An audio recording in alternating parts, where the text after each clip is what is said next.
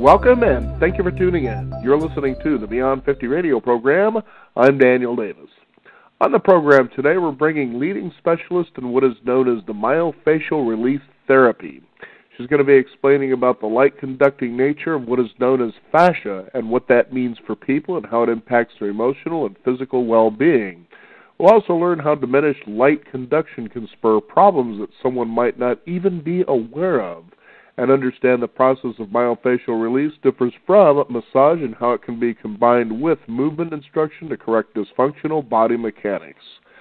Her newest book is Touching the Light. It's how to free your fiber optic fascia. And I'd like to welcome to the Beyond 50 radio program today our guest, Ronell Wood. Ronell, thank you for being here on the program with us today. Thank you for having me. Now, is this a process or a discovery that you made on your own here? Oh, certainly not. I am a myofascial release therapist, and the information that I provide in the book was collected through other people's work and scientific research to corroborate some of the things that we found when we were working with people, and then went back to explain. Now, how did all this get discovered? I mean, this is interesting. Fiber optic fascia, what exactly is that?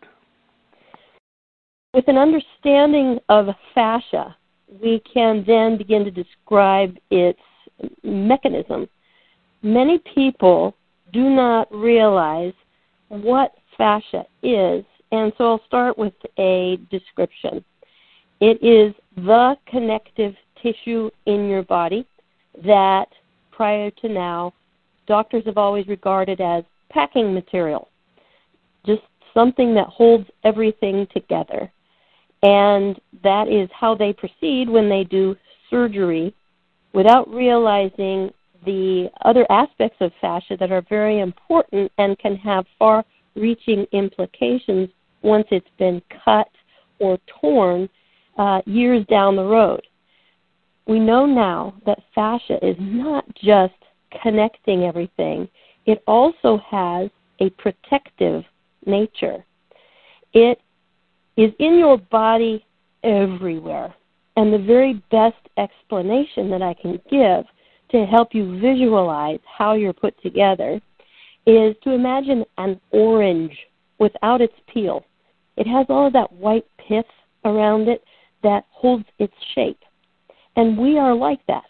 Just underneath our skin is a superficial layer of fascia that surrounds and connects everything. But you can also take a section out of the orange, and in the same way you can take muscles and organs out of our body, and they are all individually wrapped in fascia. But think about this. You could also open a section of the orange and see that each tiny little piece of pulp is also individually wrapped, just like we are, all the way down to muscle, spindle, and organelle, all the way down to bone, and bone is just mineralized fascia. And all of these pieces are connected to each other. It is the only mechanism inside you that contacts everything else inside you. So its role is very important for your overall health. And the final thing that we discovered was that the fascia also is made up of tiny little tubules that are transparent, fluid-filled, and conduct light. How did we discover that? Well, we stopped studying cadavers. All we knew about the connective tissue prior to about 11 years ago was what we saw when we opened up people who had passed away. And in the first stages, when it's gooey, it just looks like brown, slimy stuff. But as it gets older and it gets more dried out, it becomes like cotton candy and brittle and crackly. And with that view of the fascia, we could easily dismiss it and just say, yeah, it is packing material and it's the stuff in the way when we're trying to get to muscle and organ.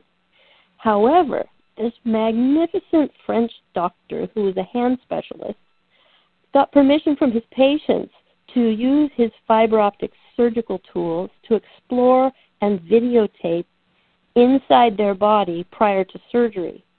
And when he magnified the fascia by 25 times, he saw this beautiful gossamer web with these little tubules that he made a movie out of called Strolling Under the Skin.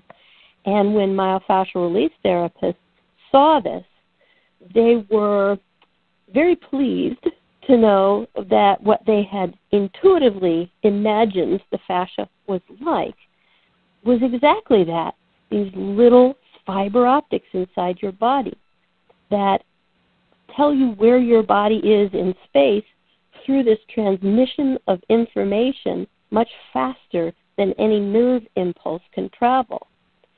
So what implication that has for your overall health in the long term is simpler than imagining you are just single pieces that are unrelated and that you could go in and take a piece out of you and the body would never miss it or react to it. What we see in our practice is somebody who's had a C-section 20 years ago, having pelvic pain, trouble with elimination and digestion, that doctors would never credit the surgery for creating. But we now know that when the fascia is interrupted, all those little fibers that used to lay down in the same direction as the muscle repair like plaid, back, forth, crisscross, diagonal, and they want to stabilize because your body was not ready to be cut open. And the response in the fascia is, okay, we'll be ready from now on. We'll reinforce this area, we'll stabilize, and the little fascial fibers begin to spread under the skin and wrap around structures inside you to stabilize. That can create this squeezing inside your body and a restriction in areas of your body that are distant from where the scar occurred.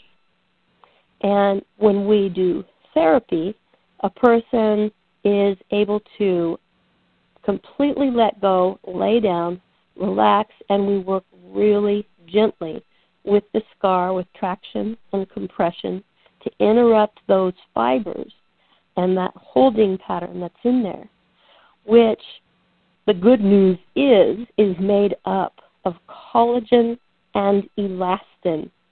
So it's not an inevitable deteriorating effect. The collagen can melt, the elastin can stretch, and with sustained traction, those little fibers can start to separate from each other and lay down and spread out, alleviating that internal pressure. If those patterns are left uninterrupted, they can ossify and harden and get so thick that they turn to bone. That's also interesting, and I'm kind of wondering, how long has something like this been, I guess, in us? Is this a new discovery, or has it been around for a while? It is how a human being is put together. So since human beings have existed, it's been there. But if you've ever heard a doctor say, we can't see soft tissue injury with an X-ray or an MRI, you could understand that if these little tubules are made of light and you're trying to shine light into the body, that's not going to reflect. So we were not able to look inside a living person and see what was going on with the connective tissue until we had these fiber optic surgical tools that one particular French surgeon decided to use to look around in there at the fascia. So it is a recent discovery, and I think it has the potential to completely shift a whole paradigm about how we view our body. Sometimes I feel that we are at a point in time with this discovery, just like when Columbus was being given permission from the Queen of Spain to take 3 ships out over the ocean to find out if the world was round or flat. But myself and my colleagues have been in little rowboats far beyond the horizon for years, and we know that the world is round. We've been working with people's connective tissue, and we understand that when they come in with holding patterns in their body and restriction and pain, they've often tried everything there is to try and not been able to alleviate the pain. When we work with them in this gentle manner, they have such profound shift in their patterns of pain that they look radiant. If you've ever described someone as radiant or glowing, we now know we can account for that phenomenon in a very real way. All of the tiny little fibers inside you have spread out, the light can flow more easily, and you're able to emanate light. You know, it's interesting how we always hear we're beings of light, but a lot of times I think people just kind of think that's more of a metaphor, but in this, it seems physiologically that that's exactly what we are. Isn't that something enough to give you goosebumps? Pretty much. Yeah. That's how I feel about it, too. When I was first exposed to this material, I was jumping up and down and saying, we can create a bridge now between those of us who talk in terms of energy and vibration with the scientific community that's so used to rolling their eyeballs at us when we say things like we are beings of light. And we can say, look, see, here, this is how. And I have created this tiny little video. It's 1 minute and 20 seconds. And all I did was take the French doctor's video and I did clips of it and pieced it together so that when my clients came in, I could show them this mechanism in their body and they could better understand while they were on the table and visualize the material that we were working with and understand why we would traction for so long and compress for so long and pull and push in these really slow, gentle ways. And they loved this video so much, they said, really, you should put that on YouTube. So I did, and lo and behold, it just caught on like wildfire. It's probably at over 100,000 views now because practitioners want to use it when they are seeing a client for the first time, and teachers who are wanting their students to learn about this fascial system are using it to teach their students. And I'm so happy that I get to be a voice for this message out into the world. And it's the primary reason why I wrote the book and why I'm talking with you now, so that more of us can understand our body in a simpler way, and so that the medical community, in the effort to first do no harm, would recommend this treatment long before they would recommend pain medication or surgery. Now, it's interesting as I'm looking at your website here is that it seems that what I would believe is people get this treatment in lieu of other treatments when it comes to managing or improving the symptoms of pain. Basically, stress all the way around, as we well know now, more than 90%, of our diseases and sicknesses are caused because the body is in a stressful state that never can seem to get out of it, perhaps no matter what somebody tries to do. And this is a way that you can help people alleviate that. For our listeners, share what the experience is like when they see what would be known as an MFR practitioner. Okay, that is a great lead-in for me to talk about fascia and stress and what it's like to get a treatment. When you arrive in our offices, what we do seems so simple that the results you get don't make sense.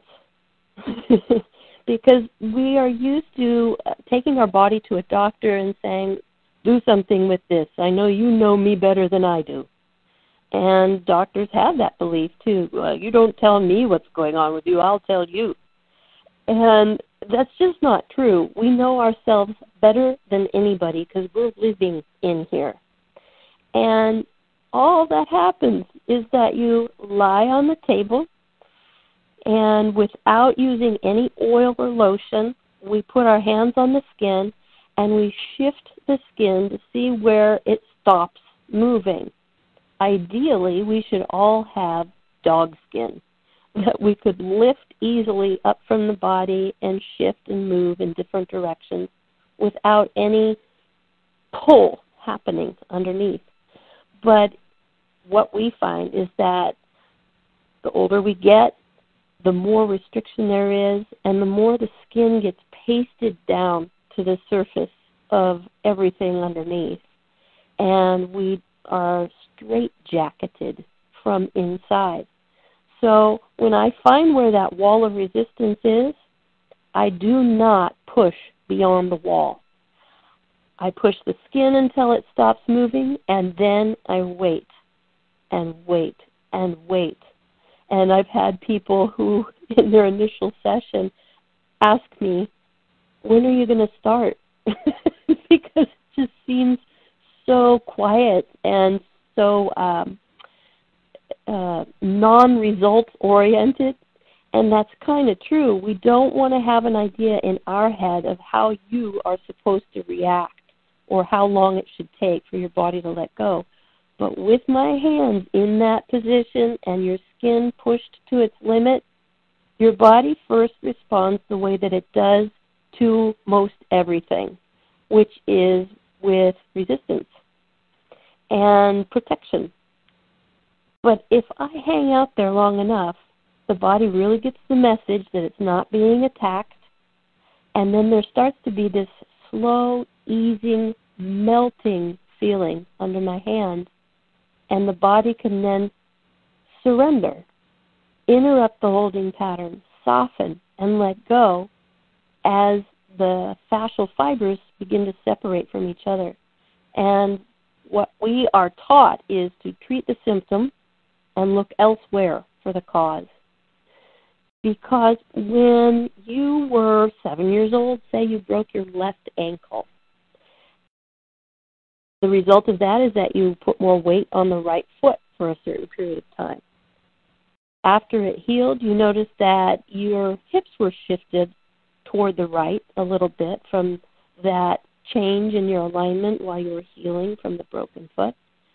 And over time, your ribs shift with your hips, your shoulders tip toward the left, and the right shoulder is raised or shifted downward, and that affects your jaw and how you're chewing. So somebody may come to me with TMJ syndrome and say it's on the right side and it's really bothering me. And as I begin to do myofascial release on the jaw and it lets go, they can feel a shift in their shoulders and then a shift in their hips. And so I move to the shoulder, I move to the hip. And as I'm working with the hips, that's when they may say, oh, I forgot. I broke my ankle when I was 7. Why am I even thinking about that right now? And I'll explain why. Because the protective mechanism of the fascia serves the purpose of squeezing when you get scared. So if you hear a loud noise, you clench. The biological reason for that is in the fight or flight mode, if you do have to battle something and you get cut, the squeezing in your body prevents you from bleeding excessively. It also squeezes your nerves so that when you are in battle, you don't feel it right away. And many of us have had an experience of being in a car accident, saying at the moment, oh, I'm fine, I don't feel a thing. And then in the days and weeks and months afterwards, having tremendous symptoms of pain in the body that cannot be seen on an x-ray, and a doctor will tell you, well, I didn't find anything, and it might be in your head.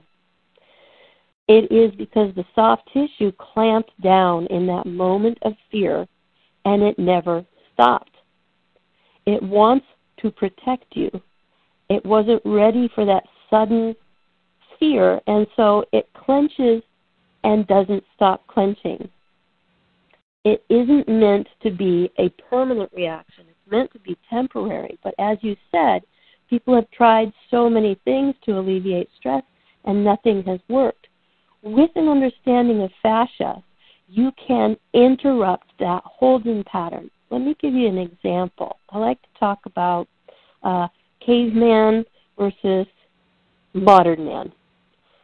So he's walking along, caveman, and comes around a boulder, and there's a wild animal.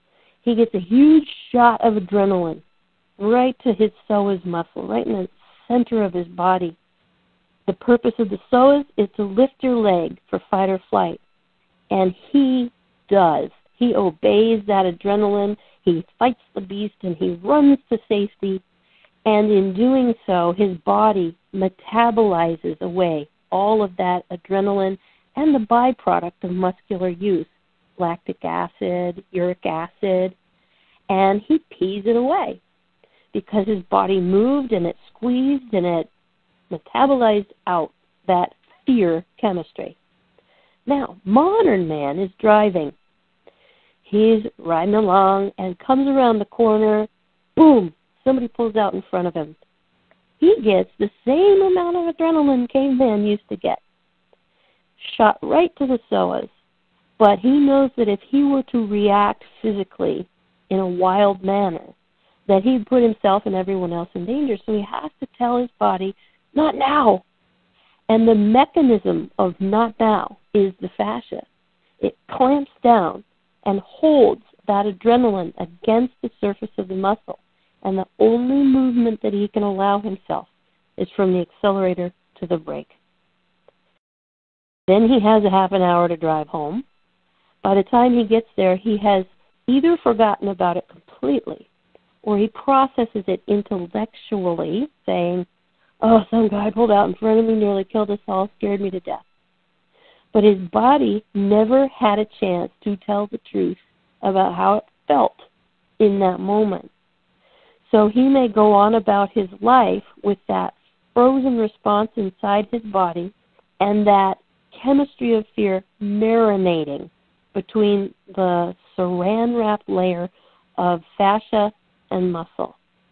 If he knew that most of us suffer from severe lack of temper tantrum, he would know that it would be safe to go privately into his room, close the door, lay on the bed, kick his heels and pound his fists and yell into a pillow, to allow the body to physically, biologically process that chemistry and disturb the holding pattern, open things up, so that the parasympathetic nervous system can kick in for rest and restore.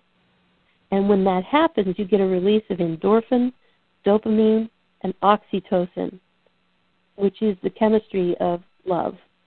And after a SNIT fitness program like that, you rest. Oftentimes you could have a nap like a 2-year-old after a temper tantrum.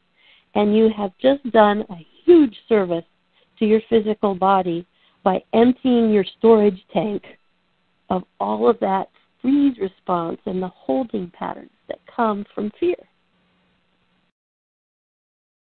It's also interesting when you consider what you're talking about here, because a lot of times people will hold experiences in their body, and, with even, for instance, the science, and I know you talked briefly about Dr. Bruce Lipton's work in the biology of belief and how we hold cellular memories, and to, when you sometimes have these mysterious pains that come on and you can't seem to put your finger on why they have occurred because you physiologically haven't experienced any particular kind of trauma, but it may be an old memory from a trauma that you may have had, perhaps being fired from a job or being, expelled from school, whatever the case may be.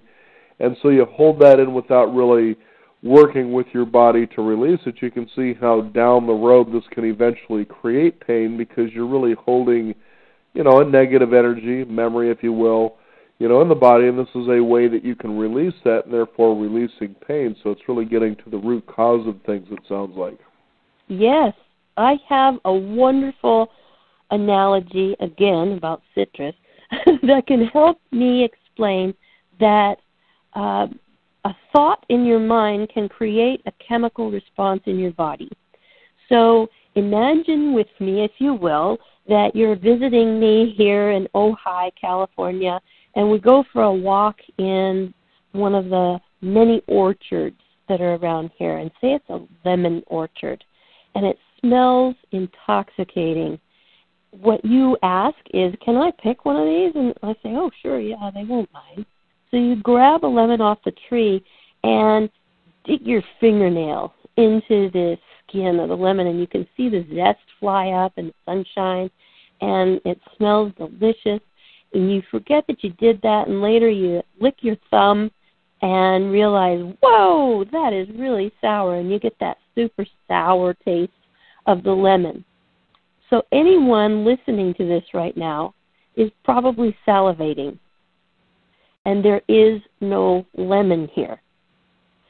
But by creating the visual and bringing up the memory and eliciting your thoughts about a lemon, your body responds with salivation.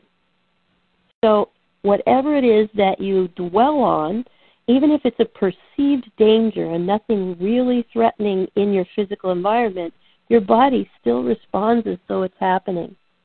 And that can explain very simply why thoughts create chemical reactions in your body. And I love these analogies because it really helps people who are skeptical get it in a real way. But what I'm talking about doesn't have to be proven yet. It's already known. And one of my other favorite things to say is I don't have to convince anybody about how fiber optics transmit light and information, because we all watch cable. And those messages and images are brought into our homes through tiny translucent glass tubes. Fiber optics carry information. This is just so incredible, I think, for our listeners out there. I'm sure they're going to kind of sit and chew on this for a bit. But, the truth is you can see the reality of how all this just makes sense. And most importantly, I get the sense that this is a treatment, especially as you describe in your book. The light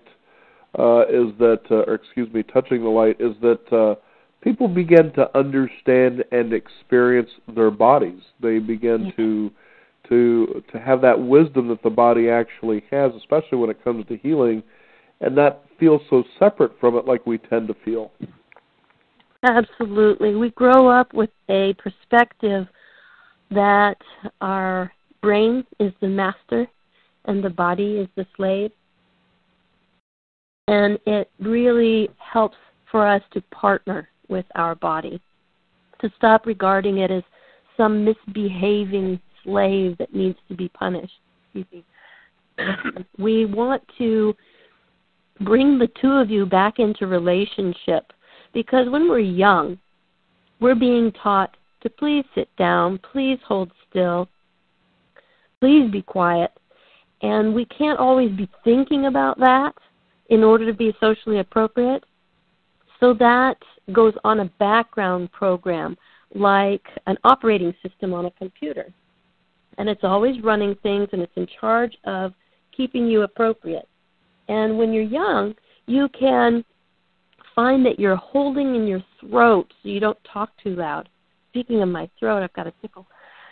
Excuse me. And you are holding in your arms so that you don't slap people and reach out and take other kids' toys. And you're holding in your legs so that you don't hit people. And you can disperse that holding when you're young by jumping around and acting goofy and moving a lot.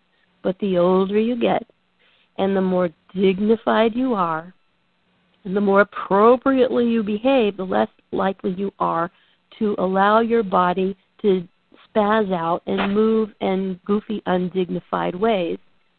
In the town where I live, there are a lot of yoga classes and meditation practices and focus on spiritual evolution with the mistaken belief that if you do that enough, one day you'll get to the point where nothing upsets you.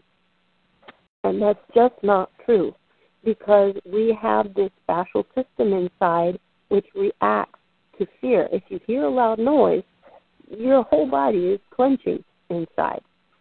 It is for the purpose of survival. Trying to pretend that you're not upset causes you to not allow yourself to feel. You, as a man, know what it's been like to grow up and learn to suck it up, be a man, big boys don't cry. All of that is important to know for you to get along with your village.